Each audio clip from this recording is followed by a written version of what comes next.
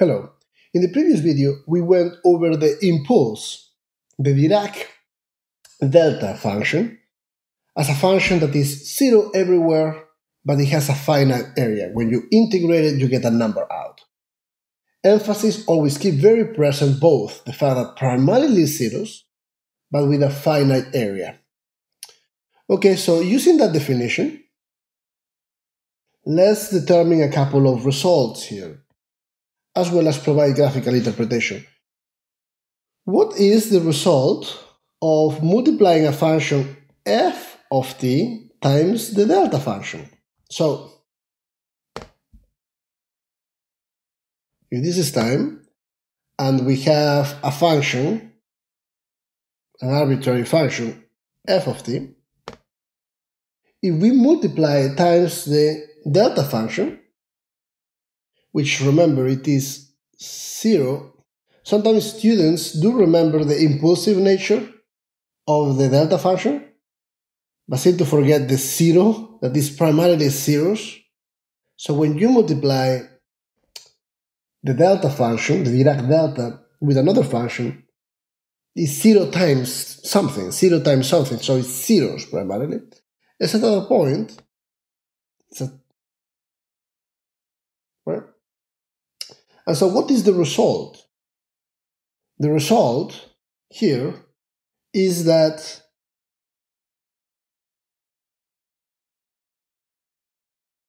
f of t at all these points times 0 becomes 0. In red I have my result of that multiplication. It is 0 at all the points, except at t equals 0, where if you have an impulse multiplies times something, you still have an impulse.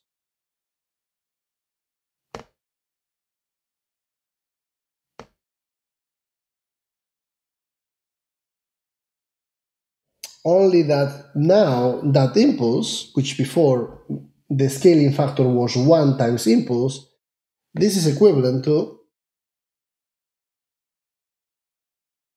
f0. That point, this is t equals 0, so f of 0 times delta t. We'll do an example later. So that's really the result here.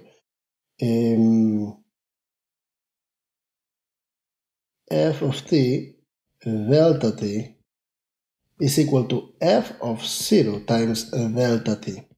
It still has an impulse. Okay? Now, what happens now if we integrate it? So this is what we have here, this other result, right? So what is the result of integral from minus infinity to infinity of f of t delta of t dt? Now we already saw the result of what we are trying to integrate, right? So this will be integral delta t times a function, makes that function be 0 everywhere. You still get the delta out, but the function f of t gets sampled at that point, in this case is at 0,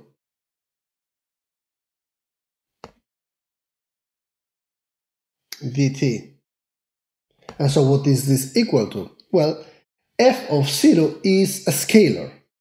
We can take out of the integral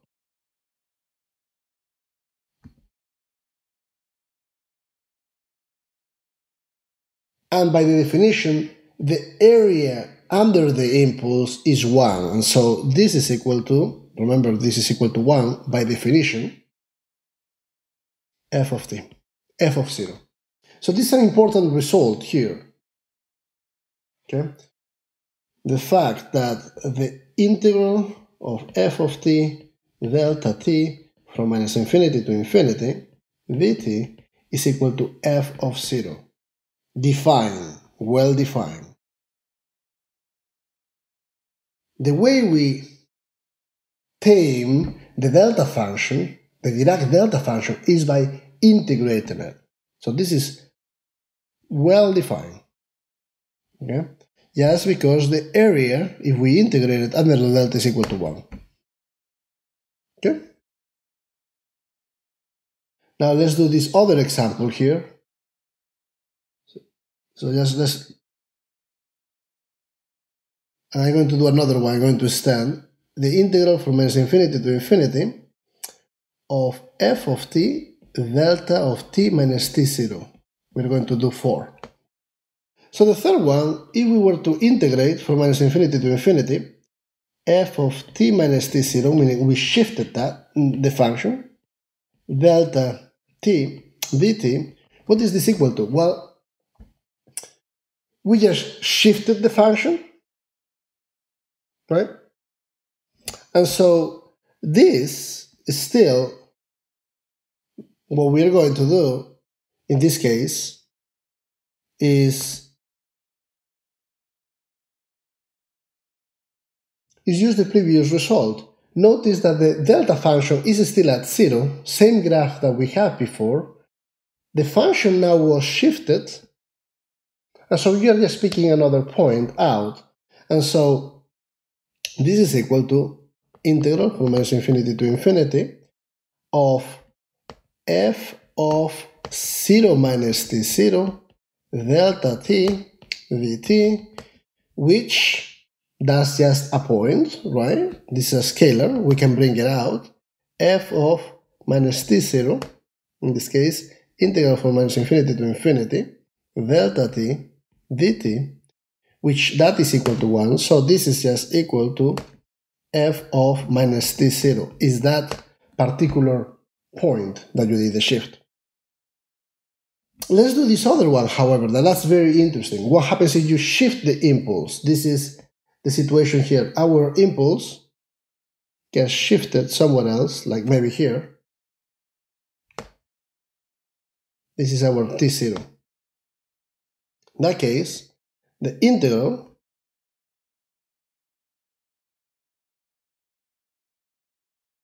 of minus infinity to infinity of f of t delta t minus t0 dt is equal to the integral minus infinity to infinity. Notice this is going to be f of, when we shift the impulse function, the point at which the impulse occurs now is at t0. It is 0 everywhere else except at that point. And so this is like sampling f of t at t0. Delta t minus t0 dt, which is equal to f of t0 integral infinity to infinity delta t minus t0 dt. Now, what is this integral equal to? It's the same. It doesn't matter that it occurs at 0 or at some other point. It is still equal to 1 as long as the limits of integration include the impulse. From minus infinity to infinity, yes, it's going to include it. So this is equal to f of t0. Okay.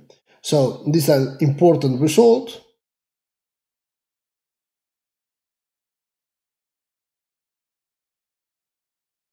Which we will use in the derivation of certain Fourier transforms.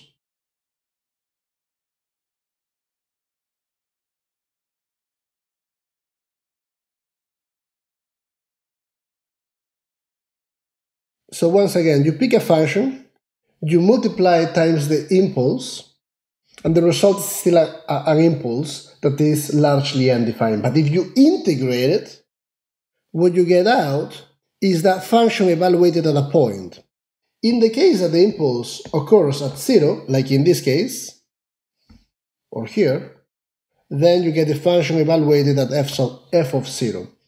If you shift the impulse, like in this case, the impulse happens here at t equals 0, you get that function, this function, evaluated exactly at that point, f of t0, as the output. Important result.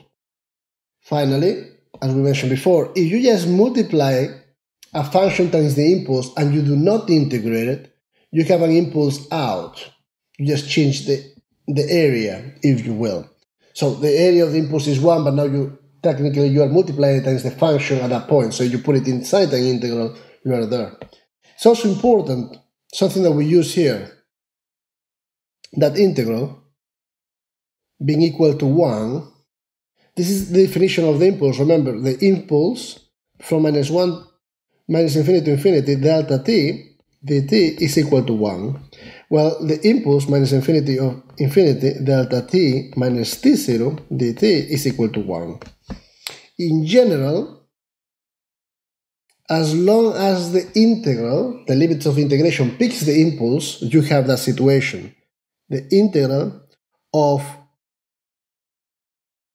t0 minus epsilon, t0 plus epsilon, so we just pick this t0 of delta t minus t0 is equal to 1, dt is equal to 1. That's if we integrate it though over a range where we did not pick the impulse, like from here to here, then it will be 0. We'll see some examples in just a moment in the next video. Thank you.